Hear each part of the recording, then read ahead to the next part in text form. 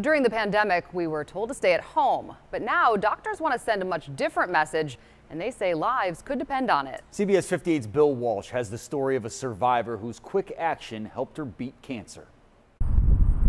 Last September, Cheryl Andrews was scheduled for a mammogram, but this was before the vaccine, a time of lockdowns. I maybe had a brief moment of hesitation, thinking, oh, maybe it's an excuse not to go. Cheryl did go, and doctors found something wrong, so they did a biopsy. I got the results a few days later, and it was cancer. For many people, a cancer diagnosis, their worst nightmare, but in Cheryl's case, it was treatable. Because they caught it early and did surgery right away, I'm fine. Cheryl's oncologist at Aurora Cancer Care, Dr. Joseph Weber, says there is a lesson here. Patients are able to come back to regular screening mammograms. But not everybody is getting that message. A survey from August of last year showed as many as 80% of women were delaying mammograms because of the pandemic.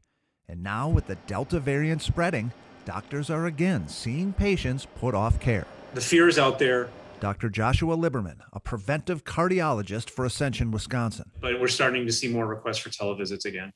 He says televisits are mostly a good thing and they're not going away, but they cannot replace in-person checkups. So I can't listen to their hearts and lungs and or check to see if there's swelling in their ankles. Both doctors say that while the medical system was stressed at the start of the pandemic, right now your doctor's office or your local hospital is safe from COVID-19. With doing all of our enhanced protocols, we're making sure that the patient safety is obviously first and foremost. So there is no excuse to delay a doctor's visit, especially if you're vaccinated. We're seeing the end results of people delaying their care. We're seeing they're coming in much worse shape, much more critically ill. Cheryl Andrews has recovered from her surgery. She says one good decision, getting preventive care on time, played a major part in her being cancer-free.